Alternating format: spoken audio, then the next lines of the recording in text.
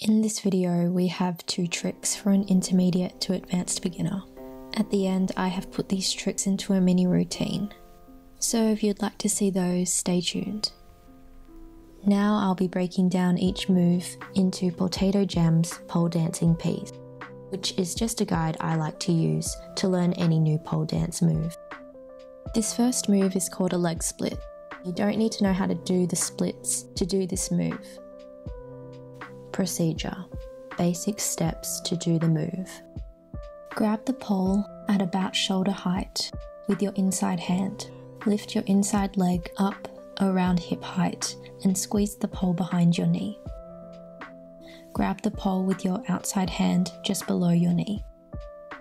Lean forward, lift your bottom leg off the floor and push your bottom leg back, and then straighten your top leg while pushing it into the pole. Regroup your top leg. Lower your bottom hand until it touches the floor to slow down your spin.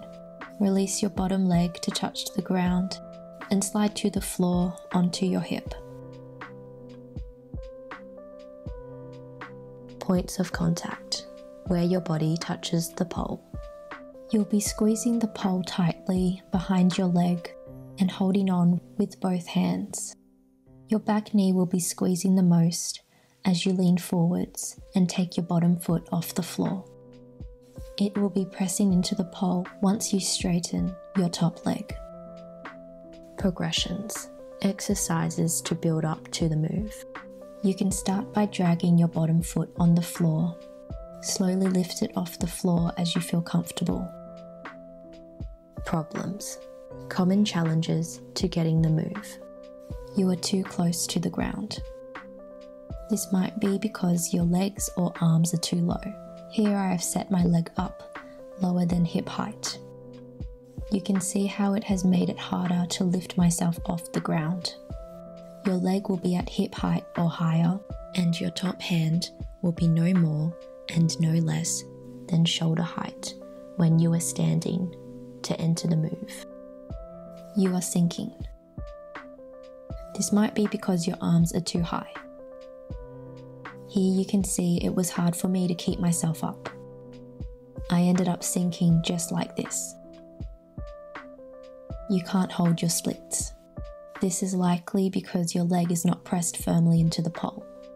The top leg is what will keep you up. To do this, keep your chest up and keep your chest away. This will help press your top leg into the pole. You fall out of the move. This may be because you are not gripping tightly enough with your top leg. Make sure to squeeze as tight as you can as you lean into the move, and regroup tightly with your top leg before taking your bottom hand off the pole to land.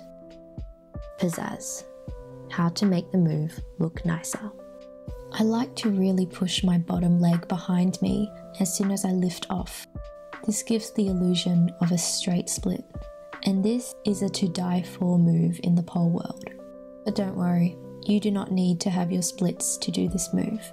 It's all simply an illusion. I also like the little touch of leaning my head back. Here are some fancy ways to land without looking like you have just fallen randomly.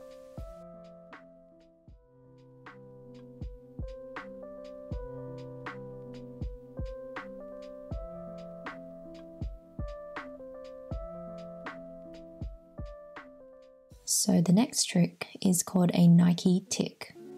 Procedure: basic steps to do the move. Grab your inside hand around the pole at about shoulder height. Lift your inside leg around hip height up to the pole and squeeze the pole behind your knee. Grab the pole with your outside hand just below the knee. Sink your hips back as far as you can. Lean down and backwards, keeping your chest away from your knees.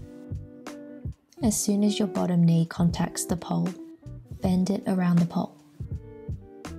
Straighten your top leg, bring your chest to your top knee, and loosen the grip of your hands and bottom leg to land on the floor.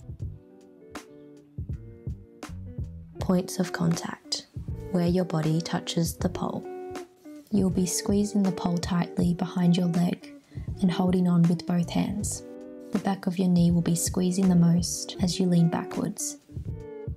Your bottom knee will also help to grip when it's time to straighten your top leg. Your top knee will be pressing into the pole once you straighten it. You'll then be contacting the pole from the back of your knee all the way to the back of your ankle as you slide out of this move. Progressions. Exercises to build up to the move. I know leaning backwards into the move can feel scary, so take it slow. Keep your bottom leg on the floor for longer as you lean back. If you feel strong enough, then you can take that bottom leg slowly off the ground, and then the last step is to straighten your top leg. Problems. Common challenges to getting the move. You are falling too fast. This can happen if you bring your chest to your top knee too soon. Don't bring your chest to your top leg until you are ready to land. To help you do this, lean down with your chest so your arms are straight.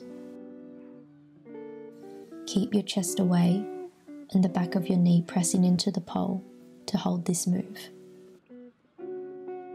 For a controlled and slow landing, keep your top leg contacting the pole ever so lightly as you slide down. You are too low to the ground. This can happen if you set yourself up too low. This will make it harder to lift yourself off the ground. Your leg will be at hip height or higher, and your top hand will be no more and no less than shoulder height when you are standing to enter the move. You are sinking. This can happen if your arms are too high.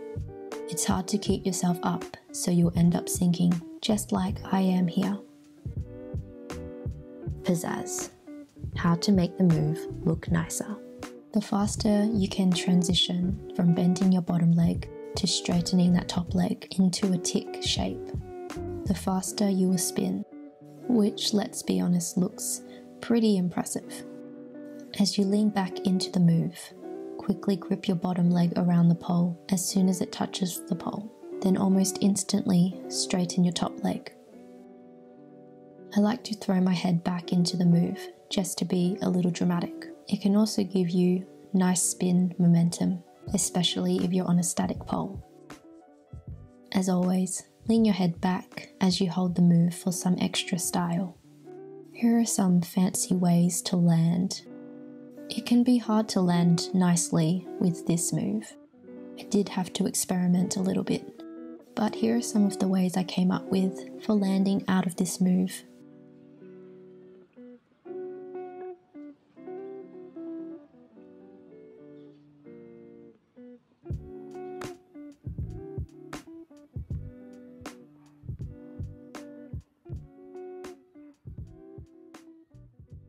Here's a short and sweet choreography featuring the leg split move.